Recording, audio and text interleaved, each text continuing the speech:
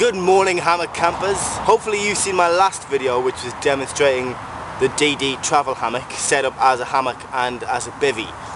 Well, the people from DD Hammocks have seen it and they liked it enough to put it on their website. They also liked it enough to send me something very special. Inside here is the new 2013 model from DD Hammocks. Now, I hear that it's modular and you can take and leave different parts of it as you wish, and also that they've improved the implementation of the bug net. So I'm quite excited to see what's going to happen. This they've been working on in secret and nobody's seen it yet. I haven't seen it yet, I haven't even opened it. But first I have to get into the parcel. Okay, stage one complete. I've managed to get the parcel open. And inside is this. On the front it says DD Jungle Hammock Modular System. And it comes in this nice stuff sack with a handle and with tensioner cords so you can keep everything nice and tight. It's pretty light, and apparently in here you've got everything. You have the waterproof layer, the hammock, the bug net, whoopee slings, tree huggers, and I think that's it. I'm going to find out. Anyways, I'm going to open it. Right now I'm going to open it. And we're going to see what's in here. Now I'm stealth camping today in a fairly urban area. I've got a nice copse of trees around me, but directly to my right there's a dual carriageway, and then behind you there's a petrol station and a hotel. So I apologise for the noise. But I just wanted to get out here and get this set up. So let's see what's in here. These are the poles for the bug net. Don't know if you can see from there, but they have a curve. I believe they're going to form an arch, which I like the sound of. Here we go. All very neatly packaged. Yep, there you go. You got guy lines, carabiners, tree huggers, and whoopee slings, which I believe are already fitted to the ends. So I'm gonna get this set up so we can see what it's like in action. Now I haven't finished setting up yet, but I just wanted to show you a few things. These the poles that came with it are massive. The semicircular poles, they fold down, as you saw when I unpacked it, into quite a small section, but once up, let me just get around here. I mean, that is a massive arch, which is going to provide you with loads of room inside that hammock. I did think that it would be difficult to thread them through the tabs, but it really isn't. There's absolutely no difficulty at all. Another good thing is, as well as the tabs for the pole, you can see the fabric loops in the spaces in between. There's one here, and there's one in the middle, and there'll be one on the other side somewhere. So those you can use to tie off to a tree with bungee cord. So if you wanted to leave the poles at home for an ultralight camp, then you can do so. You can still tie it up and you still get loads of space inside there. The next thing I wanted to show you, just a little personal thing that I really like, is these zips. These are big, chunky, quality looking zips. Now they're bigger than the ones on the 2012 travel hammock that I have. I've never had a problem with those zips. Those zips have worked fine so far. But these zips here look a lot sturdier, a lot chunkier, a lot easier to grab hold of. And it's probably necessary to have stronger zips because this whole mozzie net is designed to zip off. So what you'll see is at this end, let me just focus, it zips off here and here. So the whole thing comes off, meaning you can leave that at home as well if you happen to be camping out in the freezing colds of winter where there's no bugs, or somewhere where you don't have to worry about midges. What else? Oh yeah, because this net zips off, there's a new system. It actually doesn't come flush like it did on the old model. There's this hole here and there's a drawstring, so we have to draw it tight closed and then tie it up in a particular manner, which I'm going to practice before I show you. Okay, I had to go with tying this knot on the other side and it was pretty straightforward, so I'm going to attempt to demonstrate it for you now, and let's hope I get it right. After tying the knot, it occurred to me that maybe as long as you're happy to leave the bug net in place, you probably don't have to keep undoing and redoing this knot every time you set up camp. You could just leave it until such time as you want to unzip the mozzie net, and then obviously you're going to have to undo it. So first you grab the drawstrings and pull them as tight as they'll possibly go. Then bring them around the arm steel like so, and this is where I get a little bit confused. You can see that's already nice and tight, but you need to tie it off, and Nick from DD Hammocks emailed me saying it's best to tie it off about 10 centimeters back to make sure that it's flush and there's not going to be any small holes. That'll keep it completely bug proof. So anyways, you've got it like this. You're going to pass it opposite way around like this, and again just make sure it's tight, keep everything tight.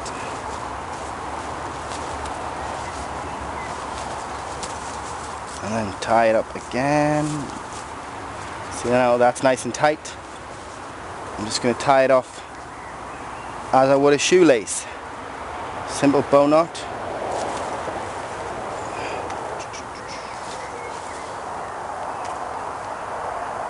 And I think I've got that right. Okay, so what you end up with is this bow knot, shoelace knot that should be pretty straightforward to untie if you ever need to. And like I say, I don't think you will ever need to, unless you want to remove the mozzie net. Okay, so I've got it set up. Just want to run you through a few of the features of this new model. First off, it comes pre-installed with whoopee slings and tree huggers and carabiners. As you saw when I unpacked it, all of this suspension comes in the bag, so no worries there, don't have to swap anything out. The arch, obviously the arches, which I mentioned when I was halfway through setup, are for me they're the statement feature of this hammock. And what you get here is, let me just zoom in and focus, the arches end up in this sort of cloth foot, but there's also the grommet there. And the grommet, you can use it, you can just pop it through the grommet when the hammock's set up, as I've done here, and it still works just fine. So you can use either option, but it's actually, that grommet is there, and the bottom of the arch, the foot of the arch, is designed in such a way that when you're using this hammock as a bivvy, you pop the arches through the grommet on each foot and use them as pegs, and so you don't even have to take pegs. That's how sort of ultralight they're aiming for here. Another concession they've made towards versatility is the waterproof bottom layer has these fabric loops on, triple stitched in these with these reinforced triangles. Now I'm sure these are familiar to you if you have a DD hammock or any other tarp. These are provided so that you can actually run it as a tarp. You can string it up between the trees and just have it. It's the same fabric that they use for their current tarp, so there's nothing to stop you from using it that way. So you can either have it underneath, you can actually remove it entirely and put it over the top, very similar to the sort of Eureka Chrysalis design, but you can also remove it entirely, use it as a tarp, use it as a ground sheet if you're on ground that's not too rough or stony or whatever. So really there's a lot of thought gone into this. You know, they've really gone out of their way to make sure that you can buy this as a complete system and use it however you like. What else have we got that I can show you right now? You can see there is a pocket organizer. There's an internal ridgeline already installed with this pocket organizer, which is a feature on other hammocks but is new for DD. Like other people, they've gone and separated it into 3 different distinct pockets, which I guess must be popular for some people. Me, I would just prefer to unpick that and have one big pocket, and I may well do so. So that's it. This is the 2013 DD modular hammock, jungle hammock, set up for a nice sunny day.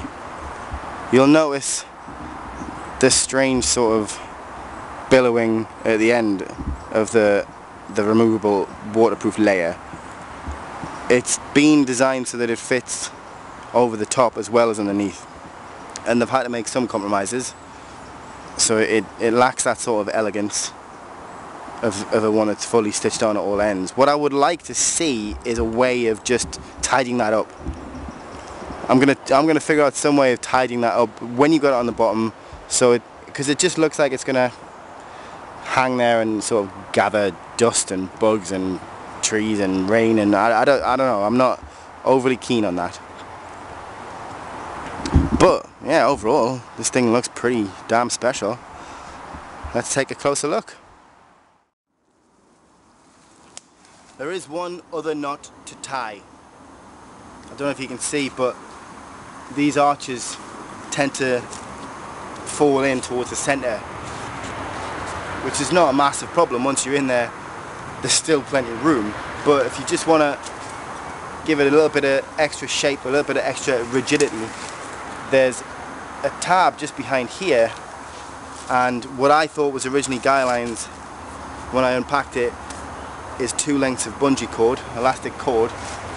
Very simple. You just slot it through here,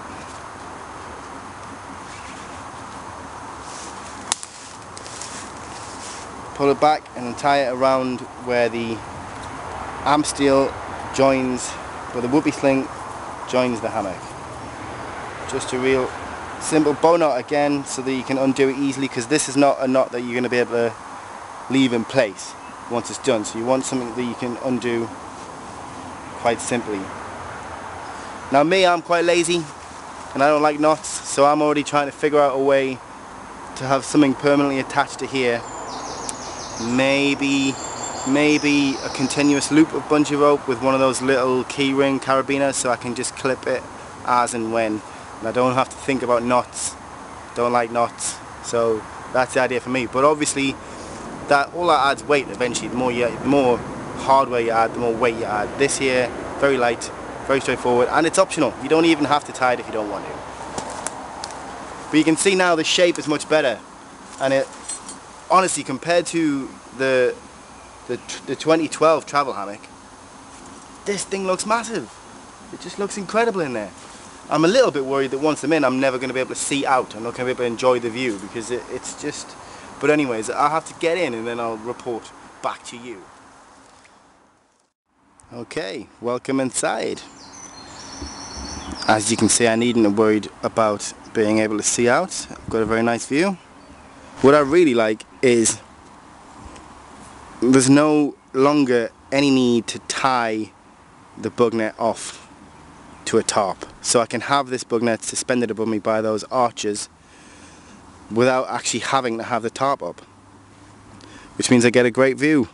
I can actually sleep and see the stars, provided it's not going to rain, without having to worry about even having a snakeskin tarp above me. I've just got a clean view. This is allegedly the same size as the 2012 model, but it feels much bigger. I don't know if it's something to do with the mods I made to make sure I could clip the gear hammock or something, but the space in here, you just feel nestled in. It comes right up around the side, so it's above shoulder height without giving you that sense of shoulder squeeze.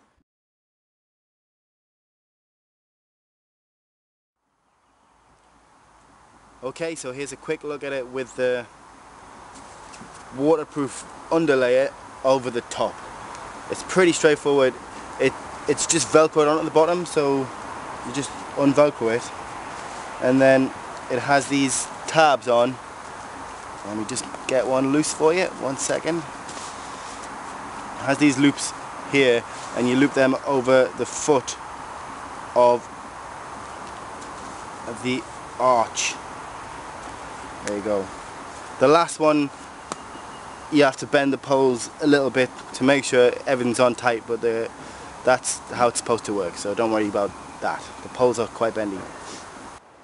You can still get in under there, but as you can see, you're protected from the rain once you're inside. Now, this layer is touching the bug net, so I don't know how waterproof it really is, and whether some of that moisture is going to transfer through, or conversely whether your breathing inside is going to condense and create problems.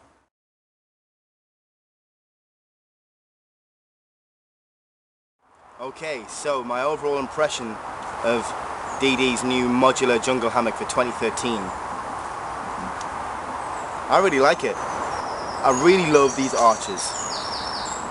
They're fantastic. The work to create space when you're in the hammock. They keep the bug net aloft, but they also work. I haven't had a chance to test yet, but I can see them working in bivvy mode. These things are going to make it real easy to set up a nice spacious bivvy. The great thing about a modular system is everything can be ordered as spares. If something happens with any one part of this hammock, you don't have to buy an entire new hammock, you can just buy a spare part. So I'm thinking a second one of these, so you can have one wrapped over the top. It's not going to go miss, is it? My favourite thing has got to be these arches. It's such a big improvement over the 2012 implementation of the bug net. The old method, you just have one short stick suspended above, and it has a tendency to pop out of the fabric holes that it's in, which is just annoying. It's not a problem, but it's annoying. This is sleek. I like it, and it more than that, it creates a much nicer shape for the entire hammock. I also like that it comes with the whoopee slings pre-installed. I like that because it was a nightmare removing the stock webbing and threading through the whoopee slings. As a newbie, someone new to hammocks, I didn't enjoy that. It took me ages, whereas this, it's great. They're aiming this at ultralight campers, obviously. That's why it's modular, so you can take as little as you need at any one time. You don't need to take anything more than what you need. So the whoopee slings is an obvious choice. They're light, they're very popular at the moment, and they give you that easy adjustability. I also like these zips. They're big, they really are big and chunky, and they feel sturdy, but they don't feel heavy. So I suspect there was a lot of research went into choosing the zips. I like the way you can take the waterproof bottom off and put it over the top. I like that because say you get caught in an unexpected downpour. Yeah, you've set up, you haven't bothered with the top because you think it's going to be nice, and then you get an unexpected shower or downpour. It's a lot quicker to just whip this off and sling it over the top than it is to start setting up a tarp and pegging it out and all the rest of it. So I like the convenience. I like that there's already an internal ridgeline installed with a pocket organizer. That was missing from all the previous models, and now it's here. Speaking of pockets though, I really like the new internal pockets that you access from the top. Much better. The old pockets you have to access from the side, and I'm not even sure why. I mean, they hold everything, it still works, but that is just, it just makes more sense. I think what DD were going for with this was they wanted to increase the versatility. I bought the travel hammock because it's the most versatile hammock on the market. You can use it on the ground. It's not, you don't have to look for trees, you can actually use it on the ground. With this, they want to keep that versatility, so you can still use it as a bivvy, you've still got a waterproof bottom layer, but they've added more options to it. So if you are using it as a hammock and you don't want to pack a top, you can just take this off the bottom and use it on the top. If you don't want to take these poles, you can leave them at home and use a bungee rope or a guy line to tie off to a tree or to the suspension to keep your bug net suspended. If you don't want the bug net at all, the whole thing zips right off. Do you know what I mean? I love this modular aspect. I like freedom and choice. These are things that I value, and these are things that this design provides. You can literally configure it the best way to suit you. And it all comes in that one bag. Everything you need is in that one bag. I'm impressed. I'm definitely impressed.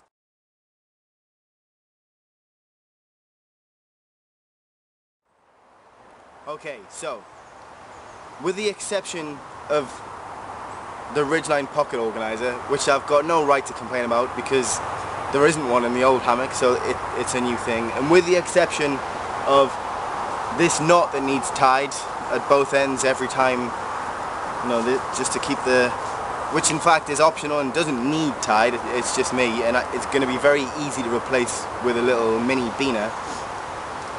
With those exceptions, all of my concerns are to do with this bottom layer. And this is purely coming from my personal needs in a hammock. The 2012 model, this bottom layer is stitched on 3 sides. The Velcro is only on one side. And what that means is, well, A, it's permanently there, so you're not ever going to have to worry about getting bitten by bugs underneath, because you've got that extra thickness there. Whereas on its own, this layer here is actually very sheer and very thin. It's really comfortable, by the way. It's smoother than, it's just smoother and softer than the one in the 2012 model, but it is very thin. So on its own, if you're not using this bottom layer, there's the worry that you're going to get bit. But more important for me, because it'd be very rare that I am going without this bottom layer. I don't live in a hot country like some of you people. The fact that this is Velcro tabbed on all the way around means that I'm not sure how much weight it can take. If I'm putting in my Exped 7 camping mat or a sleeping bag or something as insulation, is it going to hold? And also, this arch creates a sort of tube shape for the entire hammock, and that may affect what I'm currently using as insulation. But more important than that for me, when I'm, especially on a long journey, I have the camelback filled with water, and at night I like to have it, rather than have it right down in the gear shelf, I like to have it in between these 2 layers, and with the tube pointing out, so I can just reach out and have a drink without having to get out of the hammock. And again, 3 litres of water, I'm not sure, you know, whether this Velcro is strong enough to hold it. Overall, I absolutely love this. I've just recently found out, I thought DD were just sending me this to make a video, but they've told me that I can actually keep it, so I'm over the moon about that, because this really is a fantastic hammock and I'm looking forward to making it work for me.